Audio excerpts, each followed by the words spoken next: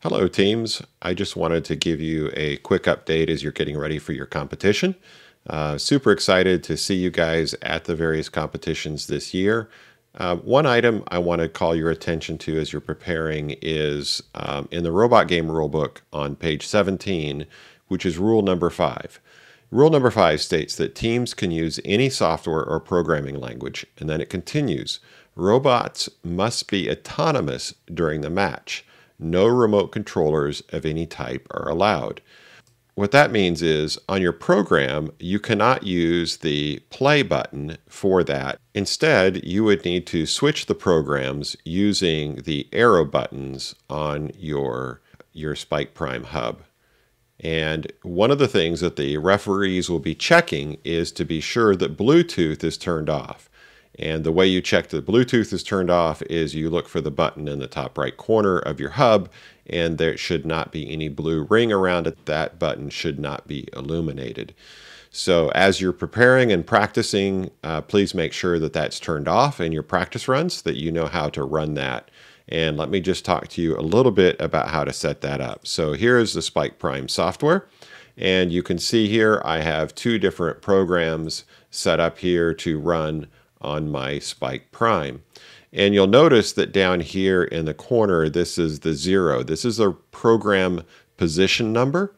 And both of these have the same program position number. So my first program, I want to have program position 0.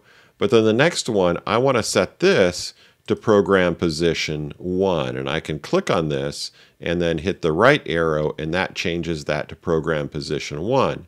So now when I run it or download it, it will go into program position 1. And the best way to practice this is to save your programs and then come here and hit this down button right there, and it will download it to the hub.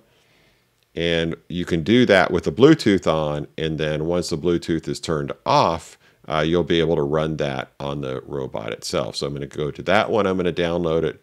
I will come here to my other one. It's on 0, and I'll go ahead and download that one. And you can see it's downloading to the hub. And once that's downloaded, now I can turn off the Bluetooth, and you can tell whether it's connected here. I can either turn it off, or I can click on this hub connection, and I can disconnect it here. And then the Bluetooth will stay on, but it will disconnect from there.